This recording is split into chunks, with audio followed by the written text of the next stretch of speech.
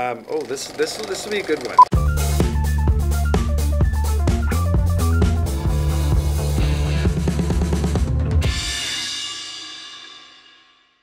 Would you be okay about telling someone that you had cancer on the first date?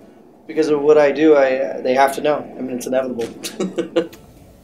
It's just a part of me now. And I mean, I usually have my scar and whatnot showing because I'm not afraid of it. So it's obviously going to come up in conversation.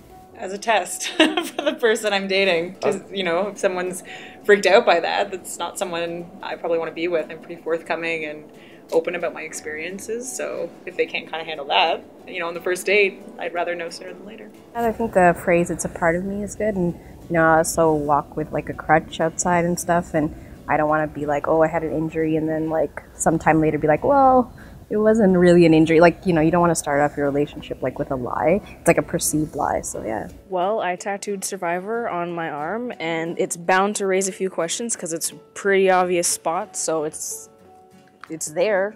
It's tattooed on me, so might as well just get it out of the way. It's such a huge part of my life, and I'm super proud of it.